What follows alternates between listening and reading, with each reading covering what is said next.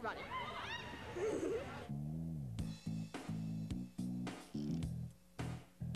I'll take 2 chili and cheese sandwiches, no onions.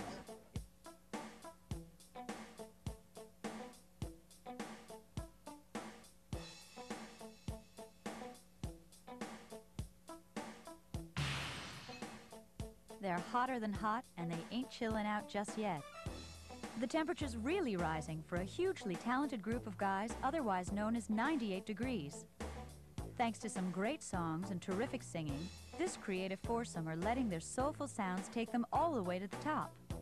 These hometown boys have come home in style to their favorite chili restaurant.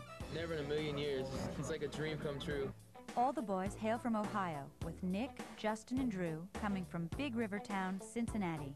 Their journey to fame and let's hope fortune is based on a combination of hard work, talent, a refusal to give in, and some outrageous good luck.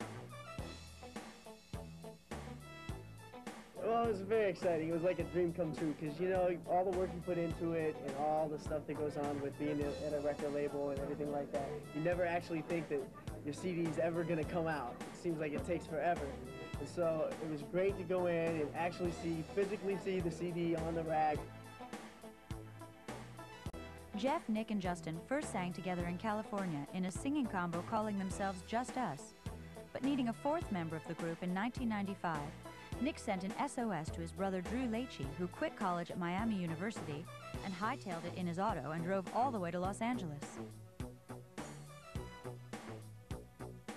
We have the opportunity to really go far, and we're very excited. In LA, they changed their name with the advent of Drew and became 98 Degrees. And in the City of the Angels, they sang like angels, with their first gig as the current four-hander as openers for Montel Jordan.